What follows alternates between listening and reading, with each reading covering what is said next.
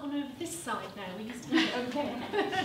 It's lovely and pleasure to see you all today. There's quite a lot of faces I haven't met before. So, like Lizzie, I'm just going to repeat what I've been saying every week. So I'm Lucy and I lead the Norfolk Network.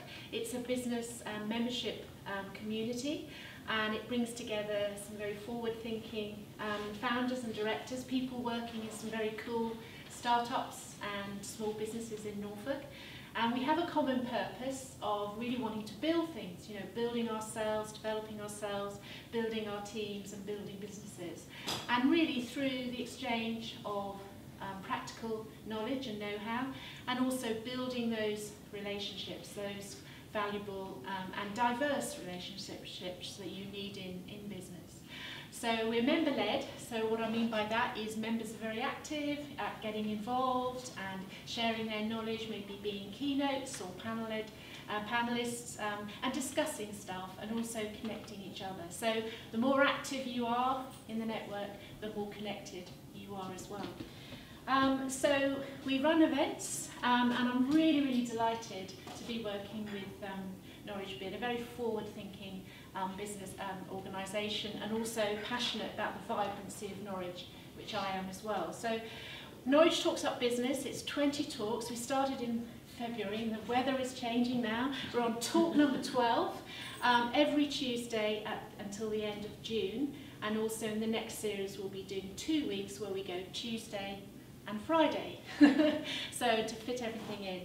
We've got another 8 talks to go, so it's all very exciting. And today I'm really just delighted that I persuaded Lauren to come and talk. Lauren is a very key figure in the Norwich Lanes community, and she's a real champion for independent businesses. For 15 years you ran the Birdcage, very cool and creative pub in the heart of the Lanes, and now you run the Garnet, which is my favourite pub. It really is. Run, yes. It is. I love the Garnet, and it's historical and it stands very proudly overlooking the marketplace. And what Lauren's done with that has been amazing, really. And also you've got the Garnet stores, which is, I love my little pots that I bought from there. So it's lots of really sort of funky, cool homeware stuff, and some very lovely wine. Also, Lauren is the director of the Crumb Agency, and the Crumb Agency is a casting agency placing models in fashion, beauty and commercial industries. And the brands that you work with is incredible, you know, global brands including Adidas, Doc Martens, my favourite, Vogue and Spotify, so pretty amazing. And the agency has been recognised for establishing the first non-binary division in the modelling industry, and also works with clients to improve standards in terms of inclusivity. So amazing work. Lauren has always been accepting of challenges, and today she's going to be talking about re-adapting and resilience. So over to you, Lauren. Thank you so much. Hello everyone, I am Gregory, and the first thing to just say is I'm not a speaker at all, and I'm pretty terrified of this, and I'm not qualified really to talk to you about resilience or business, but I'm going to give it a shot. So bear with me while I dive for water at regular intervals. But a bit of background about me, and I'll try and keep it brief, but I think it might help give context to some of the things that I've experienced, particularly over the last couple of years. I was born in Great Yarmouth, and Yarmouth to me is somewhere that's very, very special. For me, Yarmouth was always this massive melting pot of different cultures, actually, and my mum was an art student in Yarmouth, and I remember seeing lots of cine film footage of the art college at that time, and that kind of 60s cool art scene, and her wearing her Yarmouth oilskins, and there was this kind of, you know, incredible kind of atmosphere of creativity, but like real proudness of where they sort of came from. And from Yarmouth, I then moved via different parts of the world, actually, to settle in London for a period of time. And I was a student in London, and there was a pub that we used to make our student union when we were at art college, because we didn't have one. And it was a pub in Clerkenwell, and I remember the smell of it now even. There was this incredible Thai kitchen, and there was real ale, and there was just this buzz of all these amazing people that would kind of end up there at the end of their day. And I just loved the idea of that space being this home for everyone to just get out what had happened for their day, talk about their weeks, meet different people. There was no judgment, and it was great fun, and it meant a lot to me. And I think that's where I sit with my interest in pubs. And it was from there that I came home to Norwich one weekend to see my parents, and I sat over there in sort of the Norwich Lanes area, and I sat on this bench, and there was this boarded up empty pub, and in 2005 I took that on, and that became the Birdcage, which was my first pub. And the Birdcage, I hope, was somewhere that Norwich kind of needed at that time, just because I felt it was really bonkers and it was really creative, and I hope that there was no judgment there. And part of what we aimed to do there was make it very inclusive as a venue, and anything kind of went. And it was calamitous and, you know, crazy, but it was quite creative, and the area around there felt like it was also really creative, and I became really actively involved in sorting out bits and pieces to do with Norwich Lanes, and organising a summer lanes fair that we had yearly, and they were great times. And from there I then took on the market pub, which is the Garnet, which I think was designed completely to be the kind of faithful older sibling of the Birdcage, because that was like this crazy mess, and then the Garnet was this old faithful that was just standing solid. And I don't know how much you might know about that building, but it's very historical. There's huge amounts of history steeped within those walls, and of course huge amounts of history steeped within the marketplace. And so you feel like the custodian of something very precious. You know, likewise, very determined to make sure it was a very solid venue, and a venue that people could be however they wanted to be there and would be welcomed, and you know, there was no judgment on that. And the idea that you could finish work and go there and, you know, have a few drinks and get out your day. And we had a great time. Everything actually was a good laugh for a long period of time. But we then went into Brexit, and I remember the mood changing quite drastically at that point. It felt for me quite a seismic shift in terms of people's communication with each other. People had become very judgmental with each other, and people were very unforgiving all of a sudden, and the idea of people coming into even the venues became quite edgy at times, actually.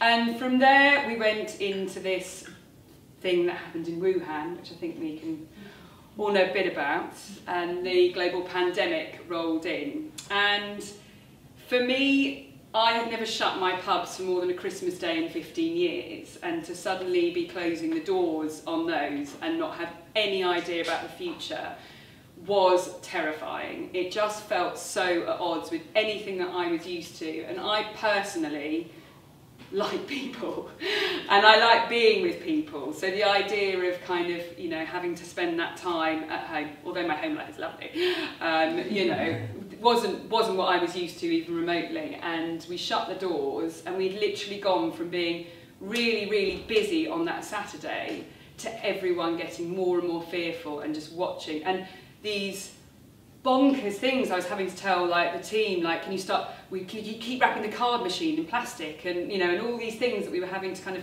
you know, parachute in these sort of things, but you knew the end was sort of coming with it. And of course then we all know what happened next. There was this huge period of quiet and stillness, and these epic venues were suddenly silenced overnight, and everyone very, very quickly went very quiet. And for me, I found that personally quite horrendous, because that was at odds with everything that I had learned up till that point within those venues. And it took me a while to get my head around how we were even going to move forward. and I started an online quiz, as many people did, for the Birdcage Instagram account, because I was really keen to make people have that Friday night feeling, and that was quite fun. And I did that with other fellow businesses who were having a bit of a rough trot at that time. And even to see their faces like this on a screen was lovely. And people have been in touch since saying that sort of really helped them. And I started to rethink how we were going to move forward. So, like many businesses within the hospitality industry, we were tasked with furloughing, our whole team, and there was ways of kind of being able to try and, get them involved in ideas, so we would try and catch up with each other and see where people's heads were at moving forward. And one thing we decided to do was start selling the booze, outside the pubs. We set up the off licence, and I don't know how many of you have been to the Garnet, but it's probably the worst building to deal with a pandemic you could ever be given, because every room is on a different floor.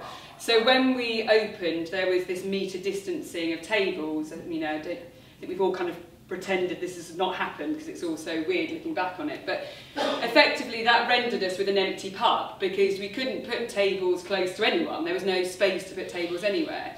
So we decided that the ones that were in the main bar area we would take out, and we would put shelving in, and we would stock that with local suppliers and with alcohol to take away. And I love that challenge because it gave me an opportunity to speak to other local suppliers and come out of my shell that I'd sort of been hiding under, and see how they were doing. And we were very lucky because people supported us with that. And I remember doing, or at least being very kind about them, these very embarrassing Instagram videos of talking about this on, and going around the pub and showing people what was going on. And we were lucky because it gave us an opportunity to get out there and see people again. And you'd go to deliver some sort of drinks around someone's on a Friday night and put it on their door and wave at them through the window, and they were so happy to see you. It was lovely.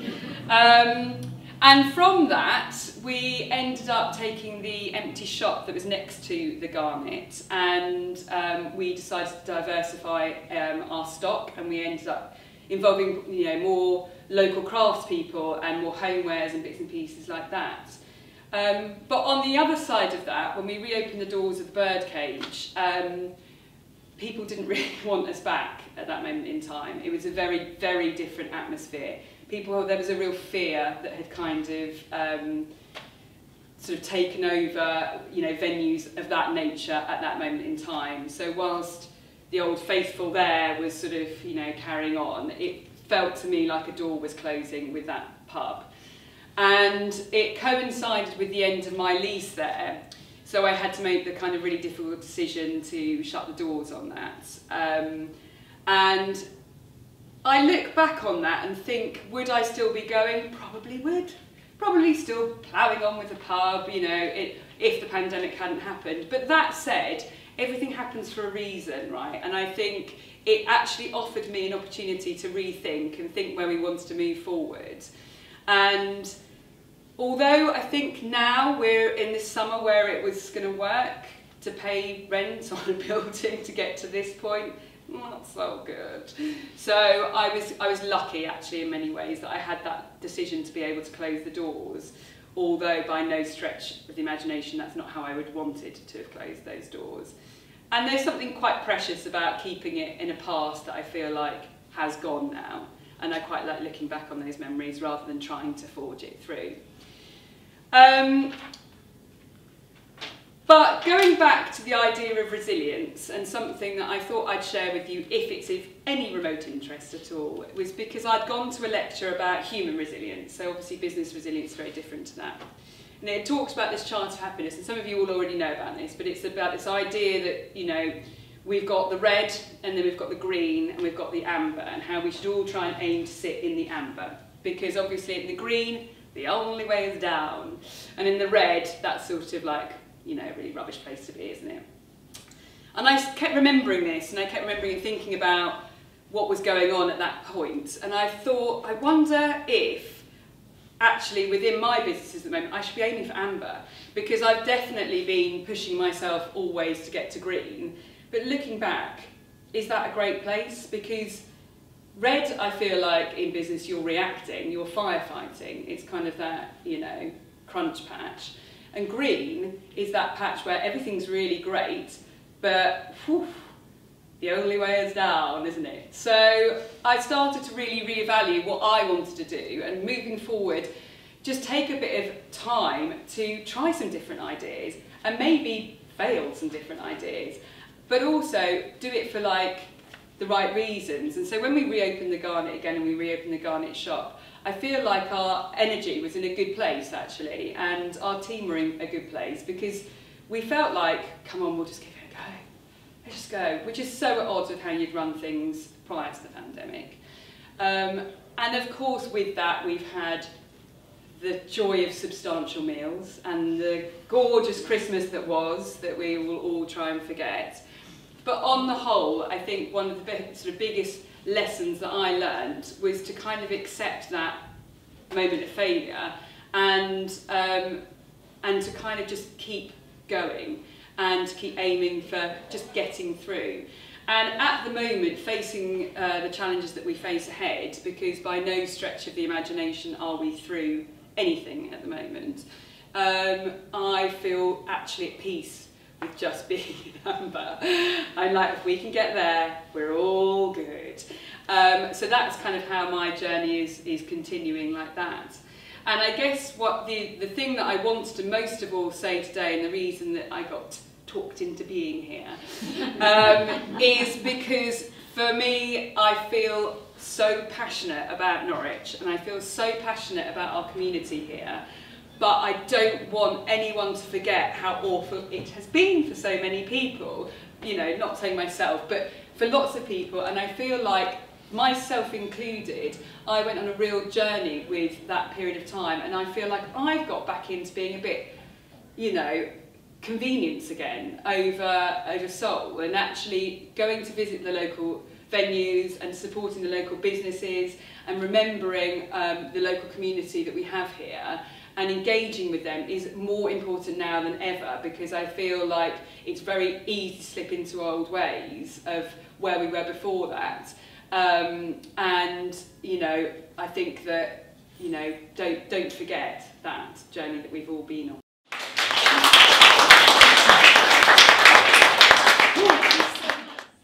You mentioned the substantial meal there. That seems like a world away now. Yes. I'm arguing over some change.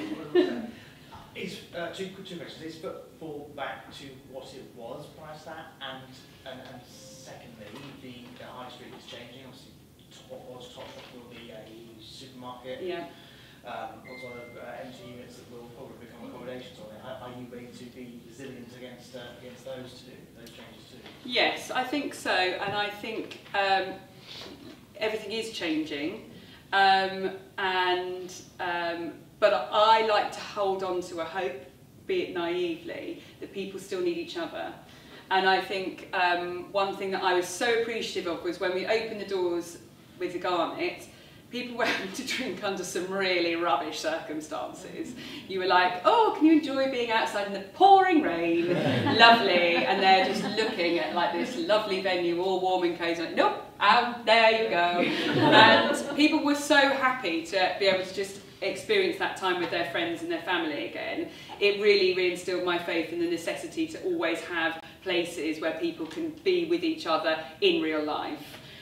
So whilst I guess, am I going to stand here and say, oh, the end of Topshop is really sad? It will be sad for a lot of people, but do I think that that's necessary? I don't know if I do think that's necessary. I think that, you know, we've got an opportunity now to see growth in other areas, and we can see our high streets change. And is the horror of, you know, chain stores, is that sort of how I see my city moving forward? I don't think I do anyway. So I'm personally okay with that, you know, but I do think there's huge amounts to be said for the marketplace and for, you know, the sort of history of, you know, those local businesses and what they bring to the city. How do you see yourself in the next, you know, 2 or 3 years then? I don't think I can see myself in the next 2 or 3 years. How do I see? I think the festival has been, you know, wonderful to see this weekend. see that life coming back into the city again, and and I think, won't it be nice if we all had a good summer? I mean, I'm thinking about life like that now. I used to have my wall charts and placing events and everything else, and now I'm sort of thinking, oh, lovely, lovely if we have a good weekend. So, yeah, what will be, but I think we have got still plenty of challenges ahead, and actually, as I was saying earlier on to Izzy, if you'd have asked me this about a year ago, I think I'd have been in that blind optimism. Oh, it's all going to be fine, and now I think it's actually a good time to do this talk, because I feel like I'm more peace with the fact that it might not be, actually. But it's, it's okay. We'll get through it together. Fantastic. Just from my perspective, would it be correct in saying you've kind of got through this journey from being quite connected to the gut instinct rather than overthinking? Sure. So yeah. you've kind of because you mentioned about sure, things happen for a reason. So you seem quite I guess connected from within rather than for from sure the conscious level. And I think doing things that you actually care about will keep you going. So I think my connection to that building, as much as it annoys me so much at times, we know its quirks, it's got this incredible wisdom to it. It's like lived through world wars, and it's kind of just sitting there around you, just being like, come on, what's the worst that's going to happen? And actually dealing with the suppliers that we've been dealing with recently, it's just so energising to sort of see the effort that they put into what they're doing and the care, and so I think it becomes quite instinctive to really want to kind of go forward with that. Yeah, no, it's great. My partner and his friends meet every time there's a Norwich game at the Garnet. So. Oh, yes. You don't have to say that. No. Well, I guess there was a necessity to feel like I've got to do something. So there was very much that, I've got to do something. And I wanted to do something that involved other people because I wanted to speak to people. And I wanted there to be someone who was a person at the end of an email who wasn't like a sort of sales, you know what I mean? I kind of wanted to have that, one-to-one communication. And also because I'd always dabbled with the idea of that. I always knew that we had this historical off-licence part of our licence, and we'd never done anything with that. So it was a bit of a time of going, hang on, why don't we start trying something a bit new that's not too stressful? Oh, and sure, let's be honest, to begin with, there was a lot of booze I had to get rid of. I mean, I did a good innings of drinking, a lot of it. But, when we closed the door, I was like, oh my God, look at this amount of stuff that we're suddenly left with. So, to begin with, for sure, there was a bit of that. You talked about the kind of, I suppose, and this is interesting because it was in the last talk, wasn't it? Robert Jones talked about the idea of tolerance and kind of how he felt that had changed in the last few years. Now that kind of people have come back to the pubs, do you still see, I suppose, do you see a different spirit prevailing, kind of people coming in and drinking? Yeah, I think we are noticing people have got back to expecting everything to be fine a lot. When we first reopened, everyone was so giving and so kind. And actually, I do think there's a lot to be said for being forgiving of people at the moment, particularly in hospitality, because I think that the journey they've gone on is actually bonkers, because to have that amount of time off and then be put back and then take back and then, we had a really busy weekend this weekend, and for our team it was quite a edgy moment, because that's 2 years.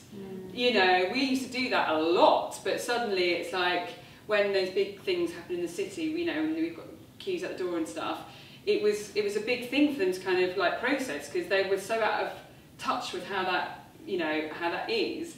And I think, it would be a shame to lose that, that feeling of togetherness that we had at one point, because I felt like that was what kind of got us through that really awful Christmas, where people were sitting there with soggy pizzas. And I mean, it couldn't have been more tragic, but people put a smile on their face and they thought it was quite funny. And that kind of really made our team kind of like go, oh, thank God, you're being nice to us.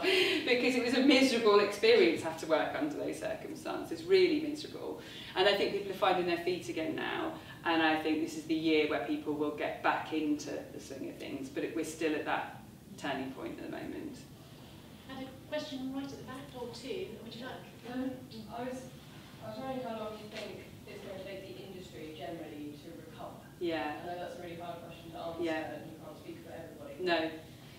Yeah, you've been quite fortunate and you were able to get out of these at a good time. Exactly, and people who are stuck kind of with that, yeah. I think it's interesting because what you're seeing happen at the moment, I was speaking to a friend of mine who runs a nightclub, and he was saying that what's happening at the moment is he doesn't know what to do because the ticket surge comes in right at the last minute. So whereas in days gone by people would pre-plan, no one wants to pre-plan anything at the moment. So what ends up happening is they're sort of like, oh my God, it's going to be a massive flop, and then actually at the last minute everyone suddenly, you know, piles on in there. Will it ever recover to what we knew it was? I don't know if it will, actually, but what I do think Norwich is very good for is supporting people and wanting to see businesses work. And I think that there is place for that, you know, and actually, you know, different offerings and people doing different things. I think that's the key to it. Do I think that the years of that, you know, when when there was loads of restaurants, wasn't there, and there's loads of bars, and it suddenly just got, you know, a bit crazy like that, didn't it? And actually, will it go back to that? Maybe not. But is that a bad? I don't know. You know. But for people who are in it at the moment, stuck having to pay rent on, you know, or I mean, it's the support of the landlords is really, and the support of the government, and for them to not forget where we're at with that is key to keeping that going, because what a tremendous shame if we lose some of the you know, the wonderful businesses we have here, because they end up being, you know, you can only go so far, can't you? I'm aware I'm only going to go so far with it. If we're sort of carrying on like this for years, my amber will start getting quite red, you know, and you know, but yeah, fingers crossed. I think that's why it's really important to keep talking about it, because I feel like people have just kind of gone, oh, done now, yeah. Bye, you know. So yeah, I get that for sure. What is your involvement now with the Lanes in terms of? Yeah, so what is my involvement with the Lanes? I have started to poke my nose into the market. So I've appeared like round there now, kind of like going. But John T, who is a great friend of mine, is still very, you know, active with the Lanes, and they're going ahead with the summer fair this year, and I am obviously always a support and, you know, massive, you know, fan of the Lanes. Geographically, it makes sense for me to support what's going on this end more now, but that's not to say that I don't know everything that's going on around there. So, you know, I still love the Lanes, and the you know, the fact of having that independent area of Norwich is so wow, isn't it? I mean, how cool is that? Like, you know, keep going to the Lanes for sure. That's a good point to finish, I think. And you're so modest. I'm so pleased you did this job, this talk, and I think you enjoyed it. I think you enjoyed it. Oh, I've loved it.